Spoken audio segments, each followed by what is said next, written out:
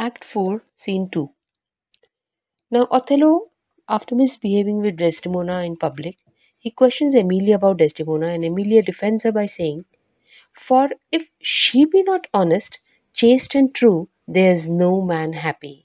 Now, Emilia is all supportive for Desdemona, and she says that if she is not honest, then there cannot be any other woman who is honest. He then questions Desdemona herself, calling her impudent strumpet and cunning whore of Venice. Now he talks to Desdemona, but he abuses her, but does not ask her directly about Cassio or the handkerchief. Now he's saying all these things indirectly, although he really wants to ask about her relationship with Cassio and about that handkerchief. She says, "By heaven, you do me wrong." But she tells him that you are doing me wrong, you are suspecting, you are misbehaving with me. But he refuses to believe her. Desdemona asks Iago for his help. Now, poor Desdemona, she has no idea what she is doing. So she asks Iago. Emilia says she is convinced the Moor is abused by some most villainous knave. Now, Emilia says, she tells Desdemona that I'm sure there is something wrong, and the Moor that is Othello, has been abused.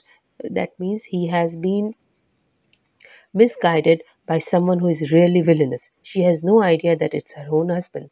But Iago tells her, "You are a fool, go to." But when she says all this, Iago rebukes her by saying that you get away, because he knows that if ever Emilia comes to know about him, so he, he misbehaves with her. He sends the woman away with the promise that all things shall be well. Now Iago convinces Emilia that everything is going to be fine. Rodrigo arrives, angry that Iago's promises to keep him win Desdemona have come to nothing, despite all the jewels he has given to Iago to give to Desdemona. Now Rodrigo comes and is very angry because Iago has promised him that he will help his marriage with Desdemona. Now there is nothing like any help, and all the jewels that he has given to Iago to give to Desdemona, it's a total waste. He comments, "Your words and performances are no kin together."